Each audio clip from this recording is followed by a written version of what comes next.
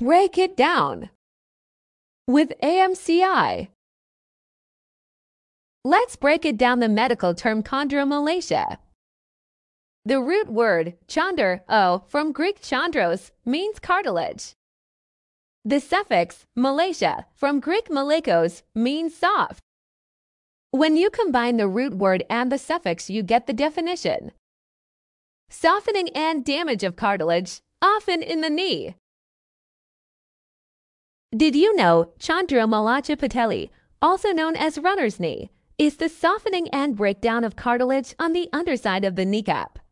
It causes dull, aching pain in the front of the knee, especially when climbing stairs, squatting, or sitting for long periods.